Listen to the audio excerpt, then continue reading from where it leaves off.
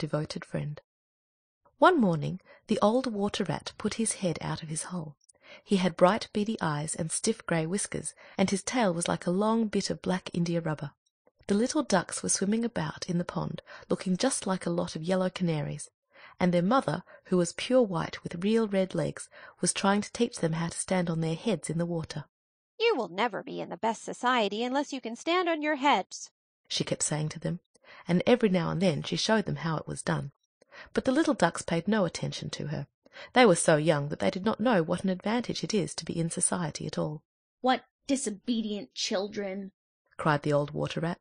"They really deserve to be drowned." "Nothing of the kind," answered the duck. "Everyone must make a beginning, and parents cannot be too patient." "Ah, I know nothing about the feelings of parents," said the water-rat. "I am not a family man. In fact, I have never been married, and I never intend to be. Love is all very well in its way, but friendship is much higher. Indeed, I know nothing in the world that is either nobler or rarer than a devoted friendship." "And what, pray, is your idea of the duties of a devoted friend?" asked a green linnet, who was sitting in the willow tree hard by and had overheard the conversation. "Yes, that is just what I want to know," said the duck, and she swam away to the end of the pond and stood upon her head, in order to give her children a good example. "What a silly question!" cried the water-rat. "I should expect my devoted friend to be devoted to me, of course." "And what would you do in return?" said the little bird, swinging upon a silver spray and flapping his tiny wings. "I don't understand you," answered the water-rat. "Let me tell you a story on the subject," said the linnet. "Is the story about me?" asked the water-rat. "If so, I will listen to it, for I am extremely fond of fiction." "It is applicable to you," answered the linnet, and he flew down, and alighting upon the bank he told the story of the devoted friend. "Once upon a time," said the linnet, "there was an honest little fellow named Hans." "Was he very distinguished?" asked the water-rat. "No," answered the linnet. "I don't think he was distinguished at all, except for his kind heart and his funny, round, good-humoured face. He lived in a tiny cottage all by himself, and every day he worked in his garden. In all the countryside there was no garden so lovely as his. Sweet William grew there, and gilliflowers, and shepherd's purses, and fair maids of France. There were damask roses and yellow roses, lilac crocuses, and gold, purple violets, and white. Columbine and lady smock, marjoram and wild basil, the cowslip and the flower de luce, the daffodil and the clove pink bloomed or blossomed in their proper order as the month went by, one flower taking another flower's place, so that there were always beautiful things to look at and pleasant odors to smell. Little Hans had a great many friends, but the most devoted friend of all was Big Hugh the miller. Indeed, so devoted was the rich miller to little Hans, that he would never go by his garden without leaning over the wall and plucking a large nosegay, or a handful of sweet herbs, or filling his pockets with plums and cherries if it was the fruit season. Real friends should have everything in common, the miller used to say, and little Hans nodded and smiled, and felt very proud of having a friend with such noble ideas. Sometimes, indeed, the neighbors thought it strange that the rich miller never gave little Hans anything in return, though he had 100 sacks of flour stored away in his mill, and 6 milk cows, and a large flock of woolly sheep. But Hans never troubled his head about these things, and nothing gave him greater pleasure than to listen to all the wonderful things the miller used to say about the unselfishness of true friendship. So little Hans worked away in his garden. During the spring, the summer, and the autumn he was very happy. But when the winter came, and he had no fruit or flowers to bring to the market, he suffered a good deal from cold and hunger, and often had to go to bed without any supper but a few dried pears and some hard nuts. In the winter also he was extremely lonely, as the miller never came to see him then. "There is no good in my going to see little Hans as long as the snow lasts," the miller used to say to his wife. "For when people are in trouble they should be left alone, and not be bothered by visitors. That at least is my idea about friendship, and I am sure I am right. So I shall wait till the spring comes, and then I shall pay him a visit, and he will be able to give me a large basket of primroses, and that will make him so happy." "You are certainly very thoughtful about others," answered the wife, as she sat in her comfortable armchair by the big pine-wood fire. "Very thoughtful indeed. It is quite a treat to hear you talk about friendship. I am sure the clergyman himself could not say such beautiful things as you do, though he does live in a 3-storied house and wear a gold ring on his little finger." "But could we not ask little Hans up here?" said the miller's youngest son. "If poor Hans is in trouble, I will give him half my porridge and show him my white rabbits." What a silly boy you are! cried the miller. I really don't know what is the use of sending you to school. You seem not to learn anything. Why, if little Hans came up here and saw our warm fire and our good supper and our great cask of red wine, he might get envious, and envy is a most terrible thing, and would spoil anybody's nature. I certainly will not allow Hans's nature to be spoiled. I am his best friend, and I will always watch over him, and see that he is not led into any temptations. Besides, if Hans came here, he might ask me to let him have some flour on credit, and that I could not do. Flour is one thing, and friendship is another, and they should not be confused. Why, the words are spelt differently, and mean quite different things. Everybody can see that." "How well you talk," said the miller's wife, pouring herself out a large glass of warm ale. "Really, I feel quite drowsy. It's just like being in church." "Lots of people act well," answered the miller. "but very few people talk well, which shows that talking is much the more difficult thing of the two, and much the finer thing also." And he looked sternly across the table at his little son, who felt so ashamed of himself that he hung his head down and grew quite scarlet, and began to cry into his tea. However, he was so young that you must excuse him. "Is that the end of the story?" asked the Water Rat. "Certainly not," answered the Linnet. "that is the beginning." "Then you are quite behind the age," said the Water Rat. "Every good storyteller nowadays starts with the end, and then goes on to the beginning, and concludes with the middle. That is the new method. I heard all about it the other day from a critic who was walking round to the pond with a young man. He spoke of the matter at great length, and I am sure he must have been right, for he had blue spectacles and a bald head, and whenever the young man made any remark he always answered, 'Pooh!' But pray go on with your story. I like the miller immensely. I have all kinds of beautiful sentiments myself, so there is a great sympathy between us." "Well," said the Linnet, hopping now on one leg and now on the other, as soon as the winter was over, and the primroses began to open their pale yellow stars, the miller said to his wife that he would go down and see little Hans. "Why, what a good heart you have!" cried his wife. "You are always thinking of others. And mind you take the big basket with you for the flowers." So the miller tied the sails of the windmill together with a strong iron chain, and went down the hill with the basket on his arm. "Good morning, little Hans," said the miller. "Good morning," said Hans, leaning on his spade and smiling from ear to ear. "And how have you been all the winter?" said the miller. "Well, really," cried Hans, "it is very good of you to ask, very good indeed.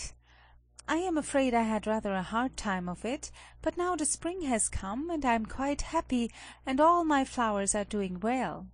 "We often talked of you during the winter, Hans," said the miller, "and wondered how you were getting on."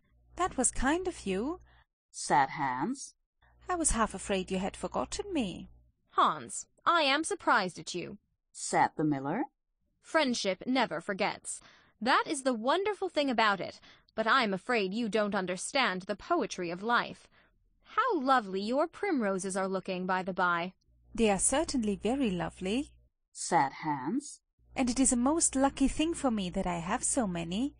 I am going to bring them into the market and sell them to the burgomaster's daughter, and buy back my wheelbarrow with the money. Buy back your wheelbarrow? You don't mean to say you have sold it? What a very stupid thing to do. Well, the fact is, said Hans, that I was obliged to. You see, the winter was a very bad time for me, and I really had no money at all to buy bread with. So I first sold the silver buttons of my Sunday coat, and then I sold my silver chain, and then I sold my big pipe, and at last I sold my wheelbarrow. But I am going to buy them all back again now. Hans, said the miller, I will give you my wheelbarrow. It is not in very good repair. Indeed, one side is gone, and there is something wrong with the wheel spokes, but in spite of that I will give it to you.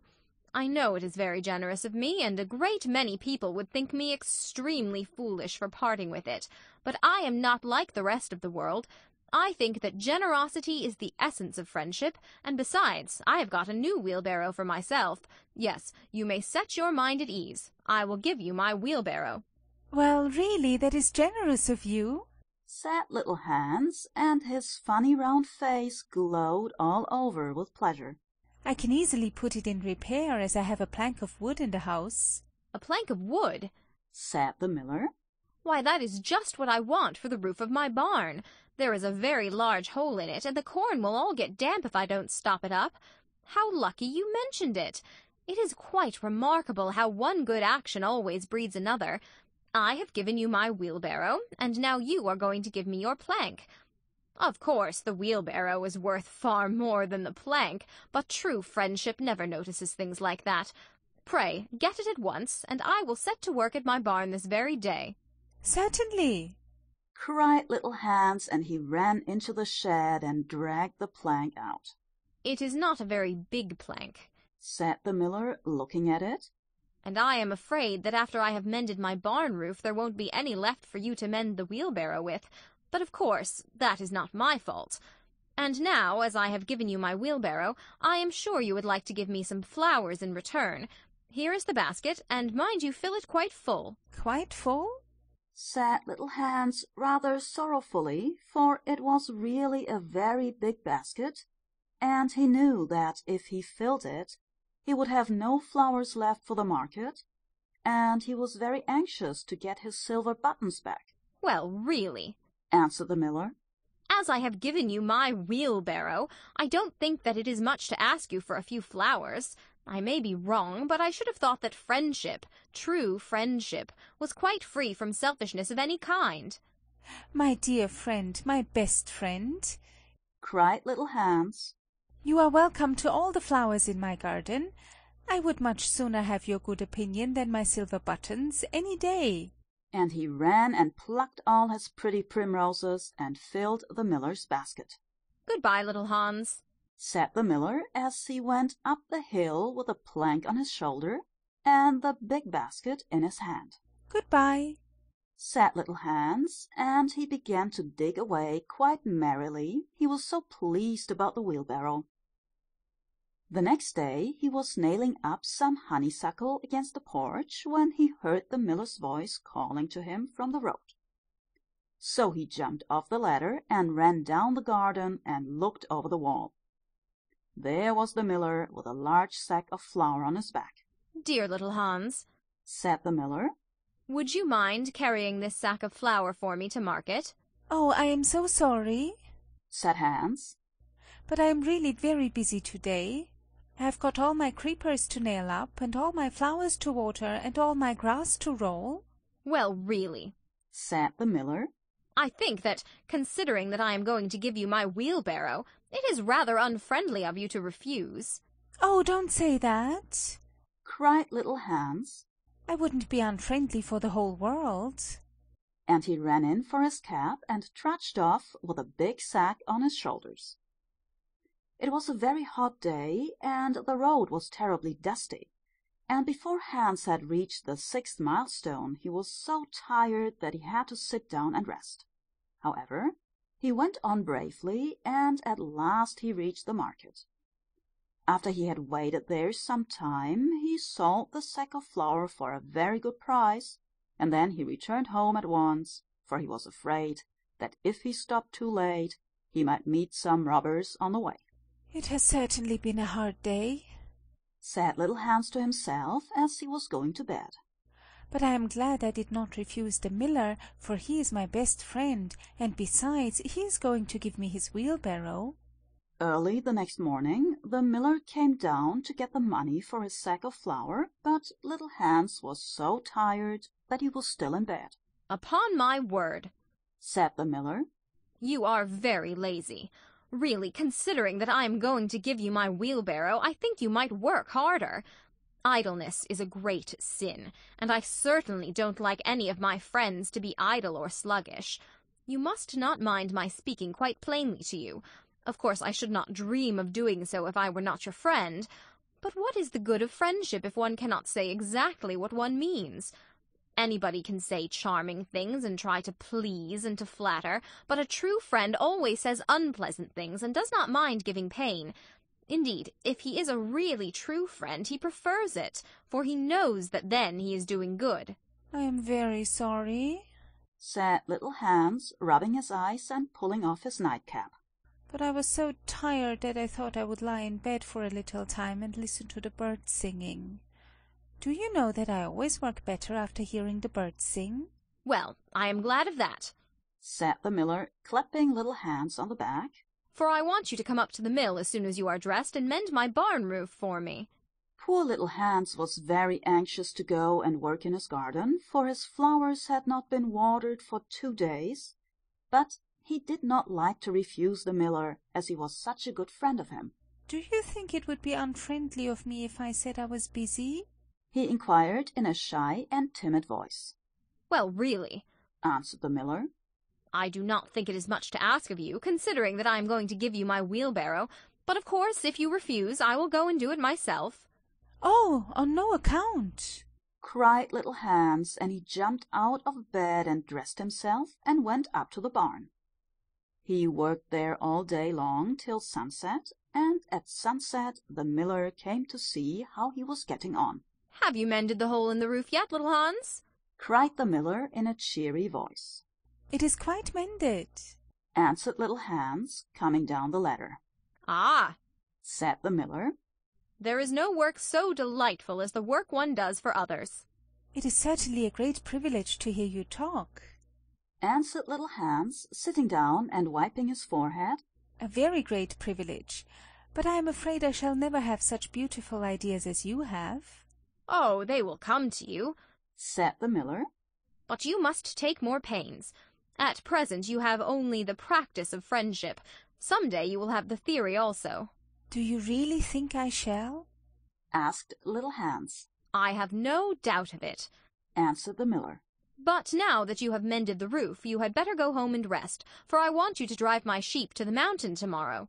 Poor little Hans was afraid to say anything to this, and early the next morning the miller brought his sheep round to the cottage, and Hans started off with them to the mountain. It took him the whole day to get there and back, and when he returned he was so tired that he went off to sleep in his chair and did not wake up till it was broad daylight. "What a delightful time I shall have in my garden," he said, and he went to work at once.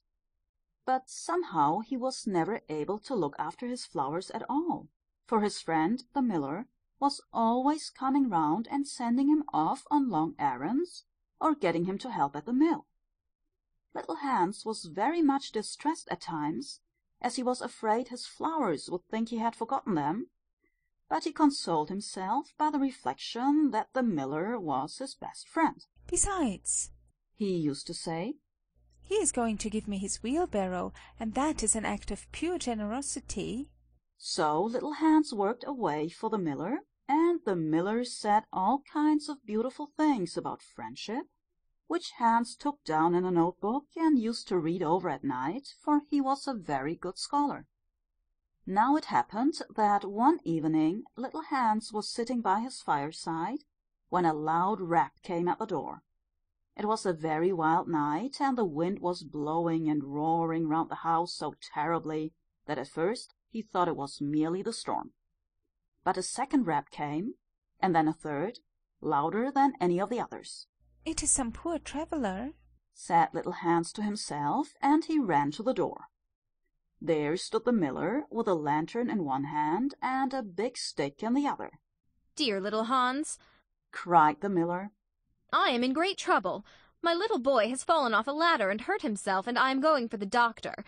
But he lives so far away, and it is such a bad night, that it has just occurred to me that it would be much better if you went instead of me. You know I am going to give you my wheelbarrow, and so it is only fair that you should do something for me in return." "Certainly," cried little Hans. "I take it quite as a compliment your coming to me, and I will start off at once. But you must lend me your lantern, as the night is so dark that I am afraid I might fall into the ditch."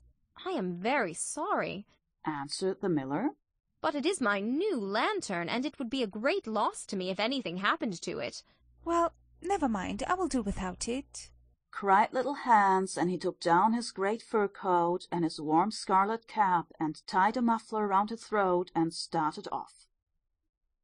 What a dreadful storm it was! The night was so black that little Hans could hardly see, and the wind was so strong that he could scarcely stand. However, he was very courageous, and after he had been walking about 3 hours, he arrived at the doctor's house and knocked at the door. "Who is there?" cried the doctor, putting his head out of his bedroom window. "Little Hans, doctor. "What do you want, little Hans?" The miller's son has fallen from a ladder and has hurt himself, and the miller wants you to come at once." "All right," said the doctor, and he ordered his horse and his big boots and his lantern, and came downstairs and rode off in the direction of the miller's house, little Hans trudging behind him. But the storm grew worse and worse, and the rain fell in torrents, and little Hans could not see where he was going or keep up with the horse. At last he lost his way and wandered off on the moor, which was a very dangerous place, as it was full of deep holes, and there poor little Hans was drowned. His body was found the next day by some goatherds, floating in a great pool of water, and was brought back by them to the cottage. Everybody went to little Hans' funeral, as he was so popular, and the miller was the chief mourner. "As I was his best friend," said the miller, "it is only fair that I should have the best place." So he walked at the head of the procession in a long black cloak, and every now and then he wiped his eyes with a big pocket handkerchief. "Little Hans is certainly a great loss to everyone," said the blacksmith when the funeral was over, and they were all seated comfortably at the inn, drinking spiced wine and eating sweet cakes. "A great loss to me, at any rate," answered the miller. "Why, I had as good as given him my wheelbarrow, and now I really don't know what to do with it. It is very much in my way at home, and it is in such bad repair that I could not get anything for it if I sold it. I will certainly take care not to give away anything again. One always suffers for being generous." "Well," said the water-rat after a long pause. "Well, that is the end," said the linnet. "but what became of the miller?" asked the water-rat. "Oh, I really don't know," replied the linnet. "and I am sure that I don't care." "It is quite evident, then, that you have no sympathy in your nature," said the water-rat. "I am afraid you don't quite see the moral of the story," remarked the linnet. "The what?" screamed the water-rat. "The moral?" "Do you mean to say that the story has a moral?" "Certainly," said the linnet. "Well, really," said the water-rat in a very angry manner. "I think you should have told me that before you began. If you had done so, I certainly would not have listened to you. In fact, I should have said 'pooh' like the critic. However, I can say it now." So he shouted out, "Pooh!" at the top of his voice, and gave a whisk with his tail and went back into his hole. "And how do you like the water-rat?" asked the duck, who came paddling up some minutes afterwards. "He has a great many good points. But for my own part I have a mother's feelings, and I can never look at a confirmed bachelor without the tears coming into my eyes." "I'm rather afraid that I have annoyed him," answered the linnet. "The fact is that I told him a story with a moral," Ah, that is always a very dangerous thing to do, said the duck, and I quite agree with her.